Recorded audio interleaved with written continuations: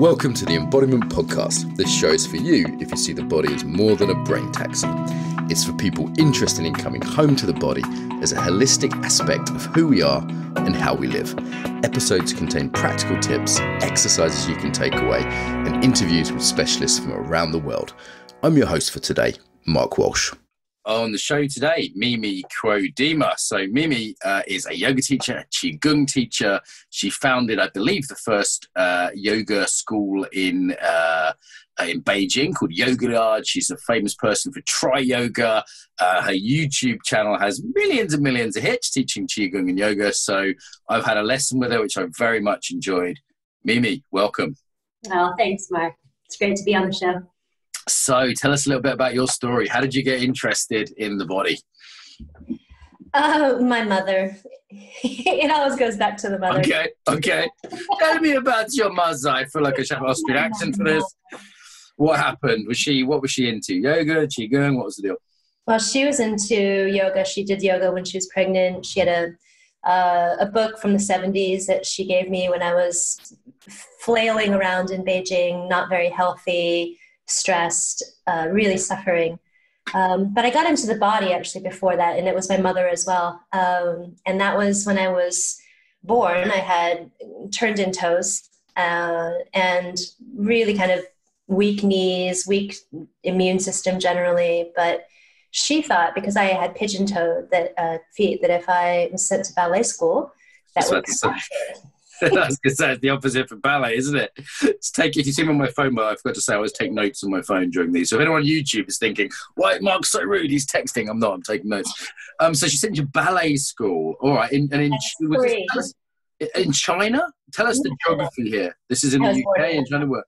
I was born in upstate New York. Upstate New York. Okay. So you're in upstate New York. You're 3 years old and you get sent to ballet school. Well, I should be clear. Actually, I was 4 because we'd moved to Arizona, and that's when she put me into ballet school. I was not very good. I was uncomfortable in the tutu. They didn't progress me very far. I didn't progress myself very far. By the time I was in junior high, I took an interest in dance. By the time I was in high school, I auditioned for the Prima Donnas, which was the modern dance troupe of University High in Tucson, Arizona. That's where we lived by then. And I was never very good. I still liked it a lot. I was trying my best, but I pursued jazz, ballet, modern. Continued with ballet in just for technique when I was in college. And then again, it was my mother when I was living in China, kind of backtracking to where we started off. She gave me this book from the 70s. It was a photocopied book.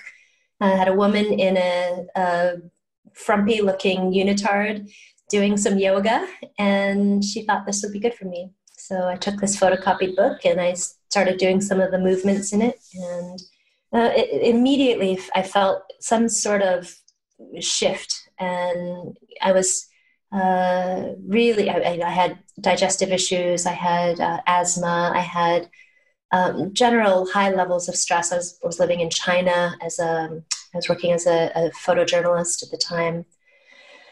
I had stomach ulcers that were caused by all kinds of things going wrong at the hospital.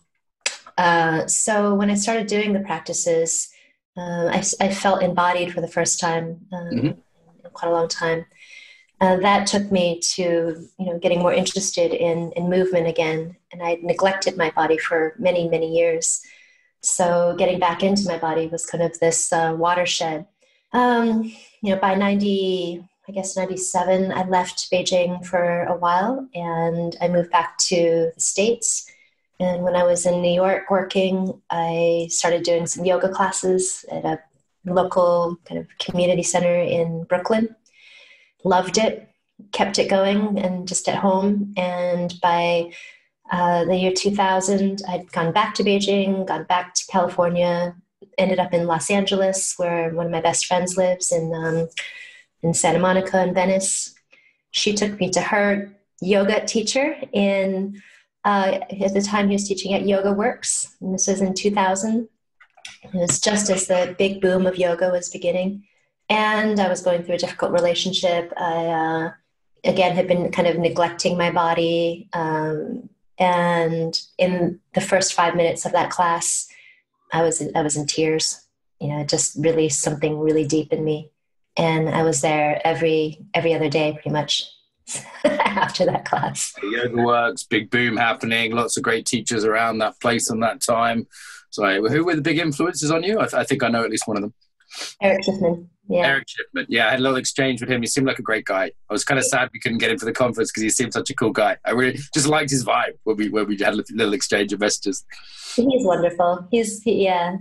So Eric Schiffman was a big influence. Donna Farhi later on. She's my main mentor and teacher and friend. And later I met Mathew Cohen, who was also teaching in Los Angeles around that time. He was one of the first teachers at Sacred Movement, which was a school founded by Max Strom and where Eric Schiffman taught, Shiva Ray, Saul David Ray, Sarah Powers, all these kind of names. Yeah, rock stars. These are they're the yoga celebrities of today. Oh, yoga celebrities existed, yeah? Okay. Yeah. But the classes I took with Mathew were powerful because he introduced me to Qigong, and he was blending Qigong, yoga, Tai Chi, lots of different kind of movement principles. We, by then, had a yoga studio in Beijing. I invited him there to teach. So you kept the Chinese connections. So that wasn't just a job. There was you kept some sort of business connections out there. Do you have family out there? I'm trying to understand the geography here. So I went back and forth for years. I spent a total of about 13 years in Beijing, and in between some of the stays there, I came back to the US to work and do things. But in 2002, I opened the yoga studio called Yoga Yard. It's still running. It's still going. It survived the pandemic. It's huge now. I spoke to a Chinese friend just 2 days ago, and she'd literally just come from China, and she told me that it's huge in China now. Yeah, it's huge. And so Mathew trained some of our first teachers at Yoga Yard. He was a real big influence. He's still someone I hold dear to my heart, and he and I have gone on to actually co-teach some stuff. We did some retreats and things like that over the last few years together, which have gone really well.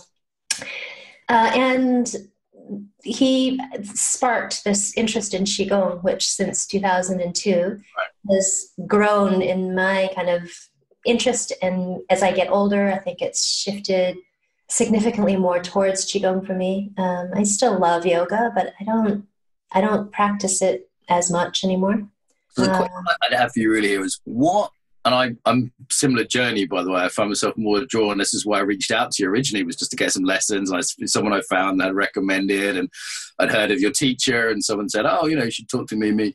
We've got a mutual couple of friends." I found myself, so I got a bit older, go, okay, maybe Qigong is kind of appealing to me. What was it that you maybe weren't getting from yoga, or that appealed to you to make you say, okay, I want to take up this whole other practice and be a beginner again? And it's not necessarily an easy path. So what how did that happen? Well, it was such a gradual evolution. Since 2002, it's been woven into my asana practice, and it's been kind of there right alongside my asana practice and often thrown in with it. And the first time when I did Qigong with Mathew, I stood in just Tadasana, but it was the Qigong version of it, Wuji.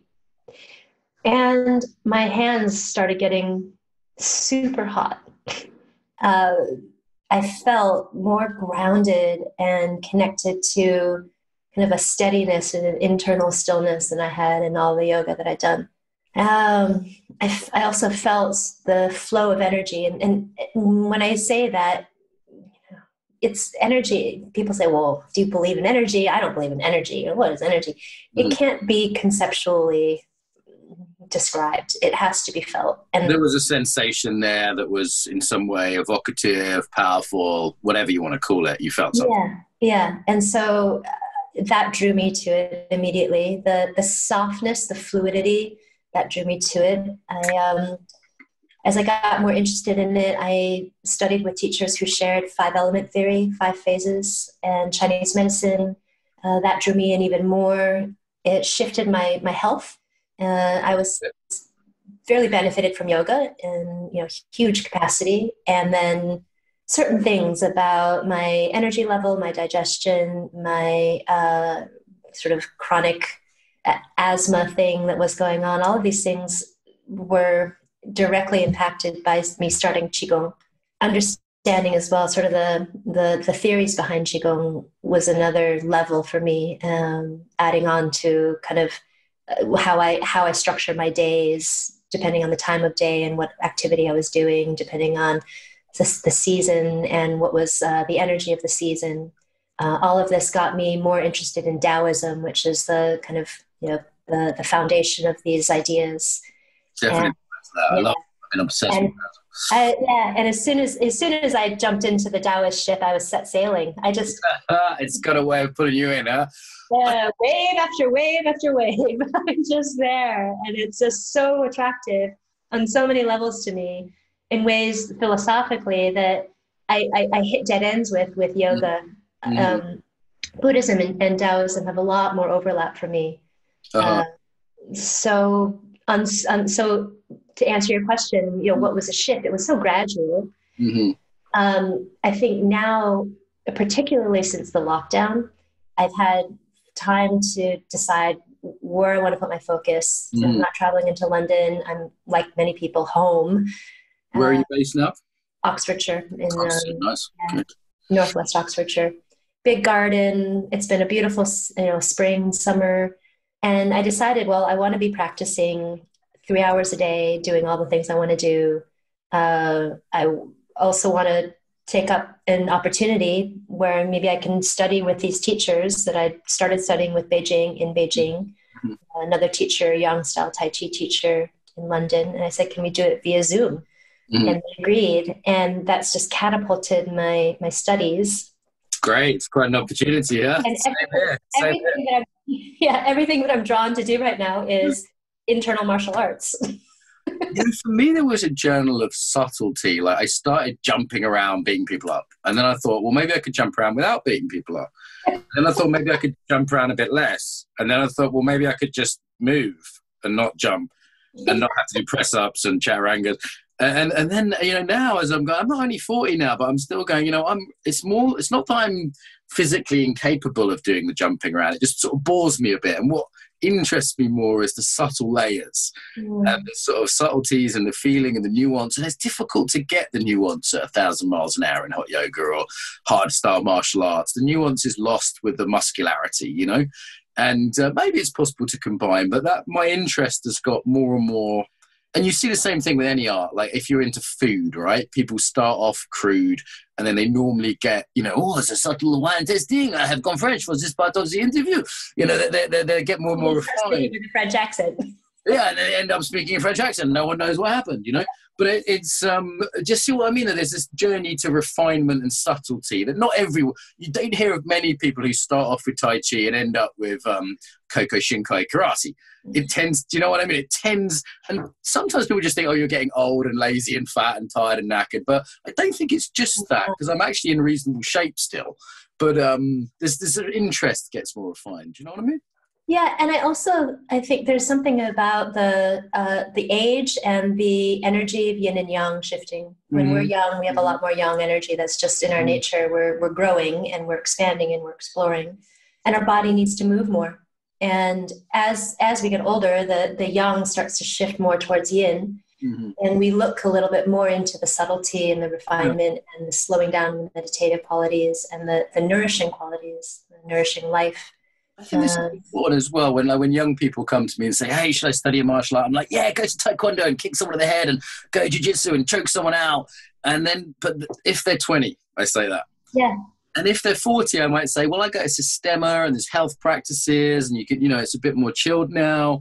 Do you know what I mean? I feel like we should be aware that life change and other factors influence that choice, right? It doesn't have to be at the same time of life everything is perfect for us. And that's a really difficult concept for a lot of people in anywhere in the world, but I think particularly in Europe and America, where there's such an emphasis on exercising to feel younger. Right. And it seems to me that there's what Taoism's good at is appreciating cycles and flow. Yeah. And it just respects where you're at. And there's a deep respect for aging, unlike West. And, in Tai Chi, Mathew Cohen was who kind of prompted this idea. He said, practice and train for 10 years older than you are. That's interesting. So you're sort of preparing for the age you're moving into, rather than trying to go 10 years back, which I think is the normal thing in yoga. I see people jumping around. There's a sort of a desperation to it sometimes. You know what I mean? Like, gotta keep that 30-year-old body. It's like, you're not 30 anymore. You're 40, you're 50. Like, yeah, I mean, being a yoga teacher can add a bit of shelf life kind of thing, but there's a lack of acceptance of the aging process sometimes, I see. Yeah, I would agree. And I think it's possible within yoga, absolutely. And it's reflected within the yoga traditions of people who are exploring it and not seeing it as a fixed system. It's the evolution of the yoga practice and the evolution of the way in which we can understand yoga and kind of take it out of the context that it's been shoved into for whatever reasons as this practice of, strong asana and, dynamic, fast practice. There is a beautiful subtlety and depth to it. But I think especially modern postural asana yoga, it's young. And we're still unsure about what that tree is going to look like. Yeah. So I think there's some great teachers out there exploring the direction that it can go in and reaching. Evolve. So I guess this is another thing that's very Taoist, is appreciating context more generally, isn't it? Like, because I know students who practice in different part of their cycle as women in different practices or seasons. Should we be doing the same practice in the depths of winter as the height of summer? Like, probably not, right? And yet there's a way in which I see people looking for constancy. Like, I just want to get the right formula of Wim Hof breathing and then followed by 30 minutes of, Iyengar yoga. And it's like, that formula is never going to work because, like COVID, life shifted. Yeah. Or aging, or have you got kids, or what's your work doing right now? Like, my work goes in seasons of certain times a year. We've got this big conference coming up that's totally changing my practice because I just got a lot less time. Like, we have to understand context, I think, to practice intelligently. Absolutely. I also think that with Taoism, there's Zhuangzi, who was one of the ancient Taoist sages. He was really fond of animals because he said animals, they are in tune and in touch with their innate nature. They're not trying to be anything other than they are. Whereas human beings, I think we forget our innate nature and we forget our connection to the seasonality and the energies. And I look at my cats, and they're very different in the summer than they are in the winter. Right. Yeah. Right. Yeah. And most animals are. You don't have to tell them, right? They don't have to look at their calendar and go, we override it. Yeah. Oh, this is the blessing and the curse of the limbic and the frontal cortex, right? The frontal cortex can override the limbic and everything else.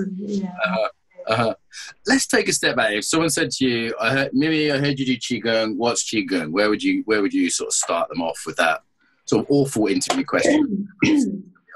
I think it's such a useful question because a lot of people don't really know what it is. I would say, first of all, it's an umbrella term that encompasses, up to 3,000 years of all movement, meditation, and breathing practices. And in that capacity, because it's inclusive of all of that, it's both martial, it's medical, and it's spiritual. And in Chinese philosophy, that's not a big deal to be all three, right? Yeah. So from the West, it's like we wouldn't go to the doctors and expect spiritual advice and him to make us a badass fighter. That would be strange, right? You wouldn't go to the NHS and say, doctor, can I have some antibiotics and can I work on my side kick? And, that's kind of laughable. But tell me if I'm wrong here, obviously you know more about Chinese culture than me, but from a Chinese cultural background, that's just completely common sense. It's common sense because there's not a separation of the physical, the spiritual, and the mental. It's all qi. And so, especially from a traditional Chinese medicine perspective, The qi flow through your body is governed and regulated by the organ system, and the organ system can go in and out of balance. So any practice that affects the qi is going to affect all of those qualities, your physical being, your emotional states, your mental clarity. And exercise from the very beginning has been packaged in with self-cultivation. There's sort of a few pillars that people would approach. First, you work on your virtue, which also affects our intention and our mind, and that will affect the qi. You work on the food you eat, so that will affect the qi that you take in and you use as life energy just through your body, digestively. You work on lifestyle, so depending on when you go to sleep and when you wake up, this will affect your qi.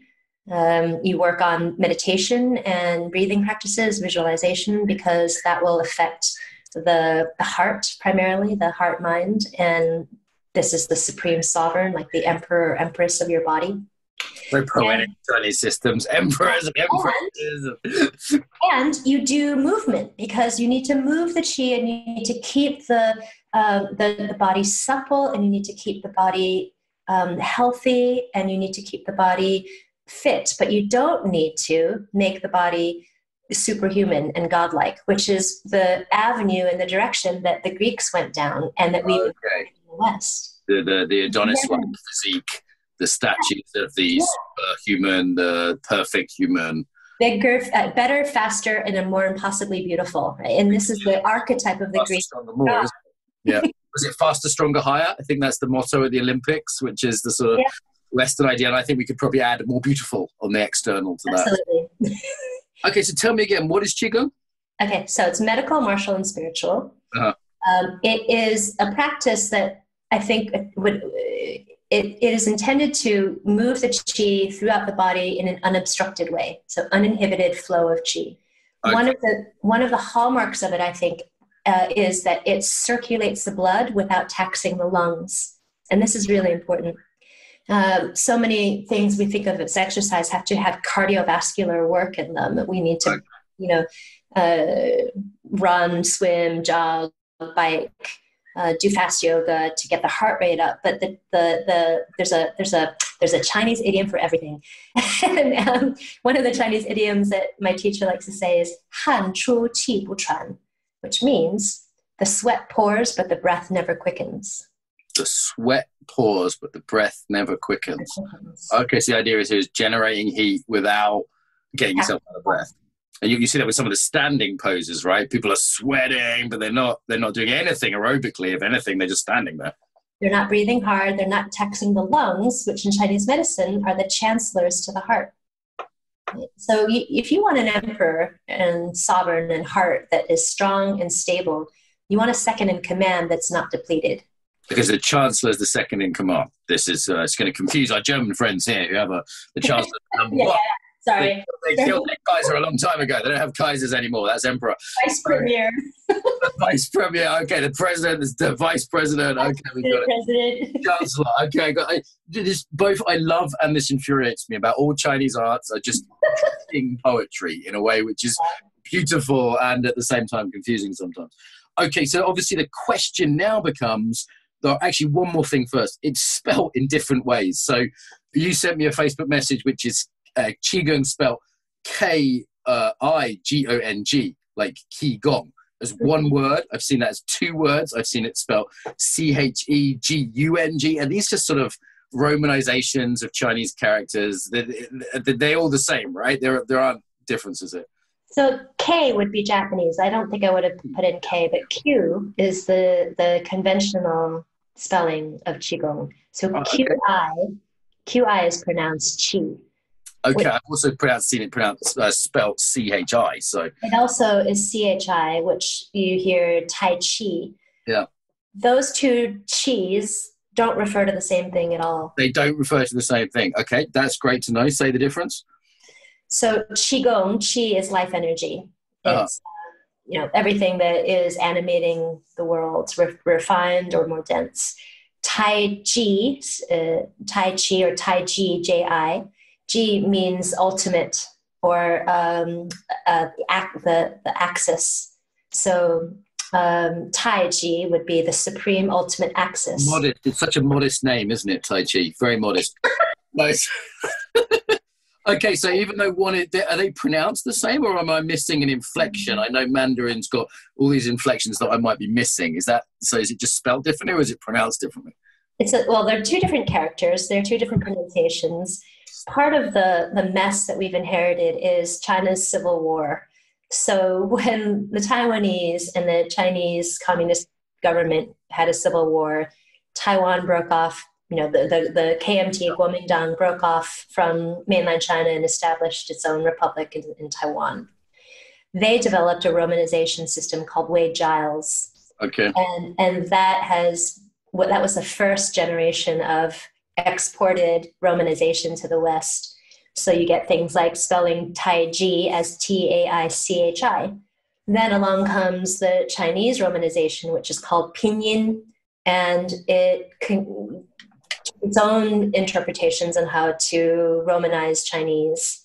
And that was a later exporting, but as mainland China grew sort of grew on the world stage, so to say, like the standardization for romanization switched over to mainland Chinese versions, which is Pinyin.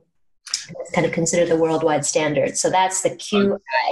Okay. And then Tai Chi, it's Taiji in the mainland Chinese romanization. Gong. So it's just the same as Kung, like Kung Fu, Qigong. Kung Fu. Kung Fu should be pronounced in Mandarin, Kung Fu. Okay. G-O-N-G. This is great. One of my students said, I've studied Japanese martial arts. And he said, what's the difference between Japanese and Chinese martial arts? And I said, well, it's a big subject, and I'm not an expert, but I said Chinese martial arts are complicated and they're confusing and ambiguous and poetic. They were the first, and I said, look, I don't know for sure, but they were the first words that came to mind. Like, it's big. China's a huge country, and it's complicated. And at the same time, there's ambiguity, like characters can mean different things. And is that a fair description of like the world we're getting into here? Well, I think it comes back to the Tao. The Tao is everything and cannot be named. It is the ultimate mystery, and yet what animates all things. And so you have a foundational religious and philosophical tradition based on not having strict definitions. Right. So it's very sort of Western scientific to say, but what exactly is a quark? How many centimeters is a meter? It's very specific. And the Chinese guys will be, well, it sort of depends, right? It depends on the context. Like, no, but is it 100 centimeters or 101? There's a way in which I always want to pin things down when I talk to Qigong or Tai Chi teachers, and they never let me pin them down. It's like trying to knit fog. And let me try and pin you down then. What is Qi? What is Qi or Qi? What is Qi from the Qigong? What is that? Qi, one of the best, so let me back up. Qi in Chinese culture is in everything. It's just woven into the fabric of the language. Tian qi is the weather. Qi se is the color of your face. Sheng qi is to get angry. So it's just the manifestation of energy. One of the best definitions I know of is Qi is the energetic blueprint that gives rise to the formation of all matter.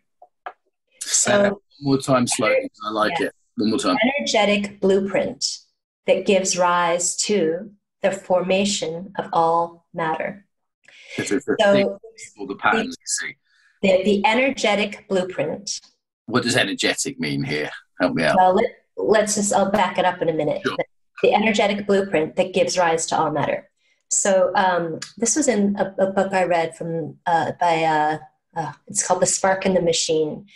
And he's a Western doctor who studied Chinese medicine. And he says Western medicine gets stumped at embryology. They don't know where and how it comes into existence, what that spark creates, how we grow in a very differentiated kind of and unique way.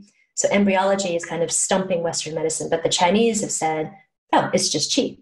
And that's the reason why there is differentiation in the world. So rocks come out of the earth not as one solid, similar mass, same height, same quality. Rock emerges from the earth in variation and in different form and shape and color and texture. That's qi.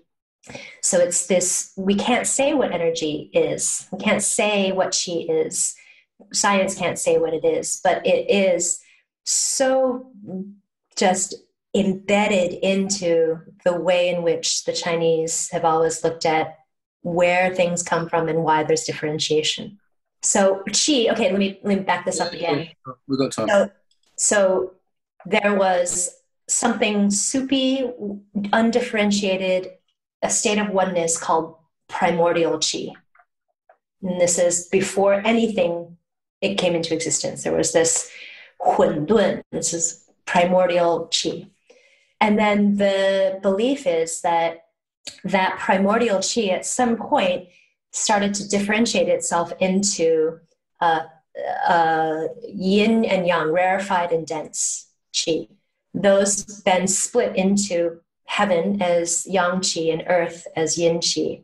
And as those types of that primordial qi differentiated into these two types of yin and yang qi, you had this movement and cyclical pattern of balance within a wholeness. And within yin and yang, what people often forget is that the seed of yin is always within yang and vice versa. Side note, this is why people who sometimes do yin yoga are so flabbergasted by Qigong, because yin yoga is flopping. They think it's yin. But when they start to move, they think that's yang. And with Qigong, you never separate them. Chinese have never separated them. They're always together. Mm-hmm. And the orientation and integrity of practice is the balance of the two. Right. The idea of yin, yoga or yang, anything would be... To primordial oneness and to differentiation, you get then this sense of yin and yang, heaven and earth, and then riding onto the backs of yin and yang, where this is how the creation story goes, where the myriad creatures. And they created everything that we know, but they also brought in the five elements and the five phases and the seasons. And within that, there's a very syncretic view of each season relates to each element or phase. Each phase has a corresponding organ system within the body. For example, fire, summer, the season we're in, has the heart, the pericardium, the heart protector, the small intestine, which is like the filter for the heart, and something called the triple heater, which is like a thermostat. All these four organs relate to fire phase. Within the fire element organs, then you have a differentiation of times of day that they're more active. And it kind of gets, they have specific emotions that they correspond to, colors, sounds, odors, characteristics, in or out of balance. All of this, though, is the same stuff as primordial qi. So everything that is happening, the qi flow through your organs and meridians, is handed down from and a product of that original primordial qi that split into yin and yang, that differentiated further into the five phases and seasons and organs. And so we are a manifestation of the oneness of everything that's out there. I just packed a book into 3 paragraphs. Dao De Jing or something, you could spend an hour on each little chapter, couldn't you? There's a lot there. Okay, maybe we should take a breath, it feels like... But you asked me what qi is, and that's my most straightforward, way to contextualize and explain it. Great effort, because not an easy thing to do. I've asked a bunch of teachers that have been on, and it's not an easy question. I'm aware of that. Do you think it's useful for people that didn't have that sort of Chinese context of language and all the idioms and all the ways of looking at qi as just part of life? Do you think it's useful for them to take it on? I'm not sure myself, because I've seen people take on the idea and almost treat it as a sort of magic power or a way to be special or something else. And I've gone, okay, how much do you have to be in that kind of cultural context to really get it? I know teachers who are, let me back up. Your question is, it sounds like people who are just starting to get into it and dabbling in it, how appropriate is it for them to take on? Generally, as Westerner or non-seeker, the idea of chi, even, is that a useful concept for people to take on? Yeah, I don't see why not. Mm-hmm. I think, though, that having a good teacher is, like in any practice, in any tradition, really key. And if you have a good teacher, that teacher won't emphasize the orientation or practice as anything special. I mean, this is the thing that I really, really love about Taoism and Qigong, is that the true masters don't want to be found. Bit of a bugger, huh? Makes it tricky. Why don't they want to be found? Humility. Not a need to prove anything. The sense that when you find unity and oneness of the Tao, it's nothing special. That there's unity with the Tao is, Zhuangzi described it as the great, as high as the heavens, and as low as the shit and piss. Nice. And that's a huge relief for me. It's like, I can do all these practices, and all I'm doing is merging with what one historian described as the great clod of earth. H.R. Creel, the great clod of earth. There's something that appeals to me about Taoism, that it has this ordinariness to it, or the magic of the ordinary, somehow it feels to me. Precisely. It's the mystery, the ineffable, the impossible, the unfathomable simplicity of any moment. That is, it's like, thank goodness. There's no goal that's lofty. There's no kind of special experience to be had. It's just. And that does contrast a little bit with some things in yoga culture, doesn't it? The sort of the God realm. I'm going to be this magnificent sort of Greek god combined with Indian magic powers, combined with massively sexy, but let's pretend that's not happening. Combined with, I'm going to be a celebrity, but let's pretend that's not happening. And I'm going to have all these, that's very much like the rock star yoga teacher. It's like the opposite of Taoism. There's a tension there, right? Suppose. But I mean, you teach at Tri Yoga. I love Tri Yoga, and it is the home of the rockstar yoga teacher in London. It's there's some famous teachers there. There's some big egos there. And, I actually really like it, to be clear, and I definitely will come back when I'm in London. And there's no doubt about it, it's not exactly a Taoist place, right? Yeah. So can I read you something? Please, go for it. Where is that? Yeah. So, in answer to this, the 9 basic precepts from the 2nd century AD, so this is the Han Dynasty, that a Taoist priest or priestess, and this is the other thing I love about Taoism, that women have had a role. There have been the high sort of points of Taoist culture, which is the Tang Dynasty, the Han Dynasty. There were up to half the clergy members were women, and they were actually considered people who could advance more quickly to this simple oneness of the Tao than men. Anyway, so these precepts were ones that they took, and you think about the yogic precepts and the Taoist precepts, or yogic yamas and niyamas, it's quite like, don't use your sexual energy inappropriately, don't steal, don't harm, things like that. And they're good. But these are the 9 Taoist ones. First, do not strongly pursue riches and honor if you happen to be poor and humble. Fair enough. Do not do evil. Great. Do not set yourself many taboos and avoidances. So that's an interesting one, because in a lot of the yogic contexts, you would do quite extreme things to become one with. Just a shout out to all the vegans out there at this point. Yeah, so middle path, right? Don't do anything extreme. No too many taboos and avoidances. Next, do not pray or sacrifice to demons of the spirits of the dead. Fair enough. And then here is where I get really interested. Do not strongly oppose anyone. Interesting. This is a vow. This is a precept.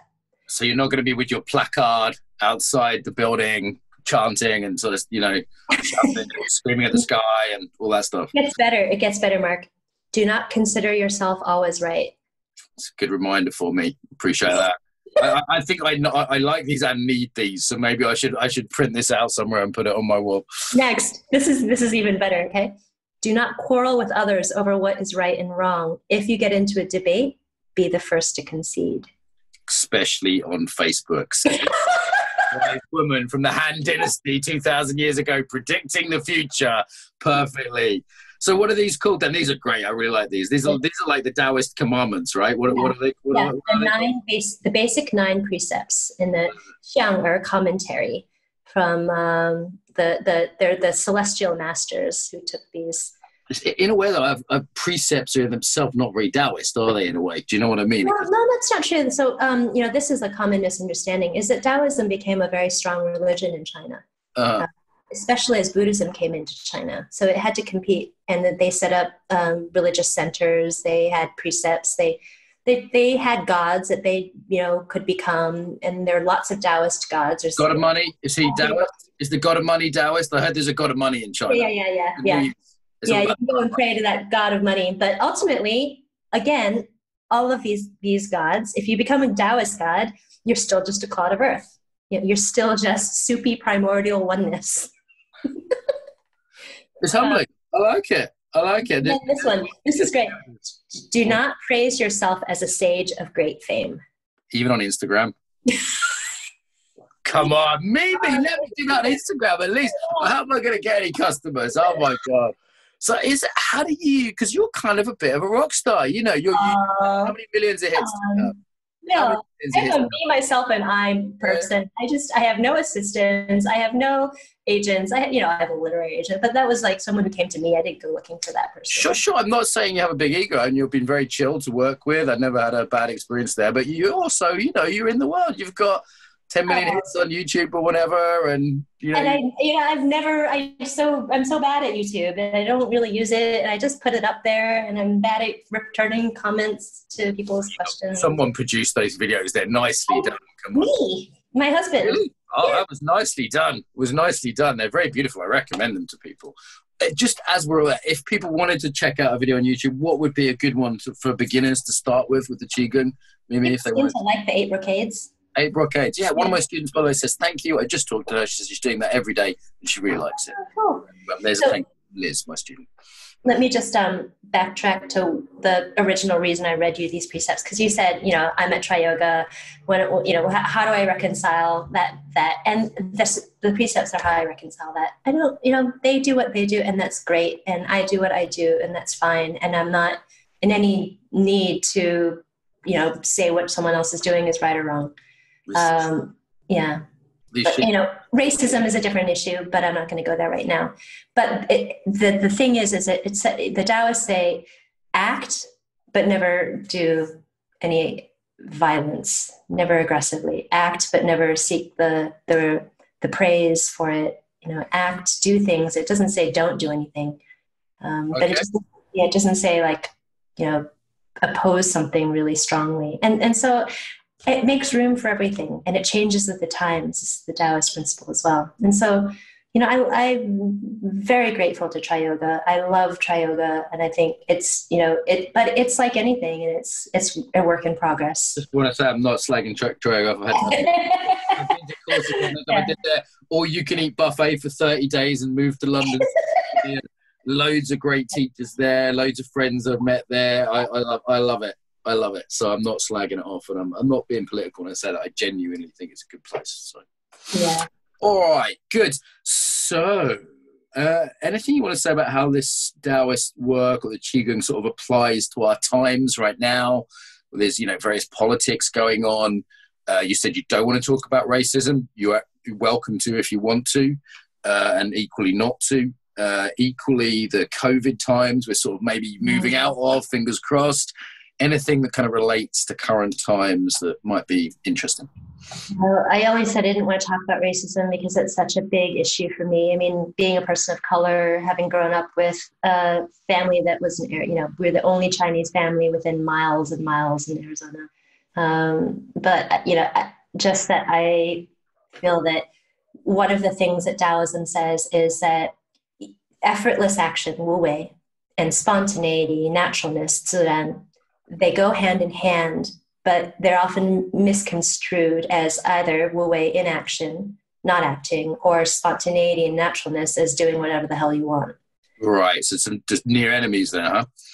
And so, yeah, exactly. But when understood correctly, Wu Wei is the appropriate action without strife and struggle. So the foundations of Taoism, simplicity, humility, compassion, you have to do anything that you undertake, you do with compassion and humility and patience and simplicity. So struggle against racism, fight racism, speak out against racism, but from a place that's worked through the reactivity and the anger and the hatred and the pain to a place that's more wise and compassionate. Spontaneity, naturalism, misunderstood as just carelessness or whimsical or, do anything that you want to do. No, it's actually, you have to know everything. You have to know and be informed about everything before you can be free from the tyranny of right and wrong. And then you can act spontaneously and freely. But you have to educate yourself along the spectrum of everything that's happening before you can then be free to not take sides strongly or to see past the trap of the polarity, and you can see into the wholeness. And so that's an invitation to cultivate and read and understand and get informed, and then you can act from a place that's free. I will not ruin that by adding anything to it. Beautiful. Thank you so much. So whether that's racism or it's COVID or it's politics, that's where I put my intention and where I put my left or right. It definitely sounds like some medicine that could be really helpful right now. So I hope people take that one on. One question which I thought was a really interesting, simple question, which very rarely guests ask, which is, why don't more people do Qigong? So normally people come on and they're enthusiasts. They're like, everyone should do 5 rhythms. Everyone should do Sistema. Everyone should do yoga. And it's like, okay, cool. But why don't they? So I'm like, why do you think that is? Oh, I think one reason is it's not been marketed very well, and it's not very marketable. Okay. There's a potential issue here. Okay. Go on. You have people doing Qigong martial arts wearing pajamas versus people doing yoga and other things wearing lycra and skimpy outfits. Okay, so the outfits are less sexy. That's the first thing. Is there something about it not giving that quick fix as well? Like I find when you go to yoga, you just immediately get a bit of an endorphin buzz and you stretch and it's hard. You feel like you're doing something hard, and afterwards you're lying in Shavasana and you're a little bit sort of endorphin stoned. And, you're going to get that. Whereas not necessarily with, in my experience of, say, doing Tai Chi, is you might just spend half an hour annoyed and it's kind of difficult and there isn't that glow necessarily at the end. So it doesn't necessarily give that quick win. Yeah, people like to shop around a lot now, and they like to, like you said, have something immediate. And anything that I feel that you learn takes time, and when you invest in that time and you give it the respect and the depth and the commitment that, say, learning a language is able to give and reciprocate. If you really feel then like you can go to France and speak French, it takes time, but the rewards are great. Mm-hmm. And the same thing is true with these deeper martial and Qigong practices, that they're frustrating at the beginning, and they're the type of things that take that deep respect and time and patience and dedication to learn. So a lot of people these days don't want to do that. I think and it's not necessarily to any fault of their own. They're busy. They don't have time. They feel like they need a pill instead of alternative therapy, which is slow. They want to take a pill that takes away their disease or pain or anxiety or headache or whatever it is, versus changing the way that they eat, going to bed at a different time, regulating their exercise. And so, but you can't expect to eat a head of lettuce if you don't put the seed in the ground first, put a little water in the soil, give it some sunshine, protect it from the wind, then letting it grow. And eventually, a few months later, you've got a beautiful head of lettuce. Yeah. Take time. And I think people are just so unwilling to respect that. They just want to go to the supermarket and pick the head of lettuce. Yeah. And you miss the stage. Then you feed the lettuce to an animal, and then you've got something tasty.